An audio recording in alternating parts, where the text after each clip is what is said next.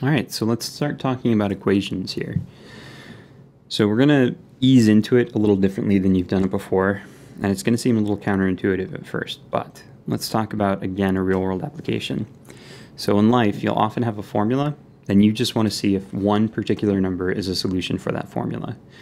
You can use the ideas that we're going to be talking about today to guess and check to see if you can find a solution to something that you might not otherwise be able to understand.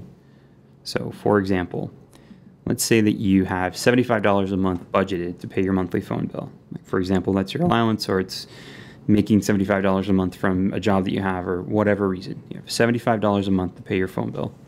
Your phone bill is $40 per month, and that includes a certain number of gigabytes. But if you go over, it's $15 per extra gigabyte. So, in that case, you want to know, can you use 3 gigabytes? So an example of this as an equation would be 3 times 15 plus 40. If 3 times 15 plus 40 is less than 75, the answer is yes. If it's more than 75, the answer is no. So this is one way to check to see if 3 is a solution to this situation. And one way that we could write that, it would be with algebra. But just really quickly here, if you have $75 a month to spend, and you end up doing 3 gigabytes over, do you have enough money for that? Well, 3 times 15 would be 45. 45 plus 40 would make it 85, which is more than your 75. So no, you can't go 3 gigabytes over. You need to make sure that you're only going at most 2 gigabytes above your plan limit. So that would be the why or why not.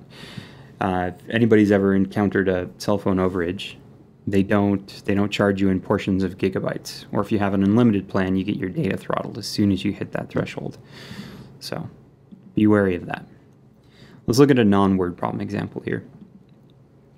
So if I have an equation that is 0.5 times x plus 4 is equal to 12, I want to know, is x equal to 16 a solution to that? Yes or no? So you could solve this equation, and I'm sure many of you remember how to solve it from last year because you've covered this before. But I want to check to see specifically, is 16 a solution to that? So I'm going to take 16 and put it in where x goes, and then use the order of operations.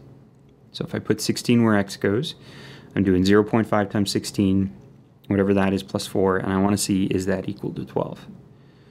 So using the order of operations, 0.5 times 16 is 8. 8 plus 4 is 12. And that's equal to 12. So yes, it's a solution. And that's kind of how we're going to be approaching equations today. In the next chapter, we're going to go a lot more in depth with equations, which I know is probably still going to be a bit of a review for you guys, but we'll be covering it a bit more in depth than you covered it last year. So there we go. A little bit of an intro to equations here.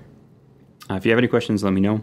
The assignment for this is in the algebra bin in the back of the room. I think it's titled 1-8, but it's really lesson, I think this is lesson 5? Good Lord, who knows? Feel free to ask me if you're confused. Yeah, have a great day.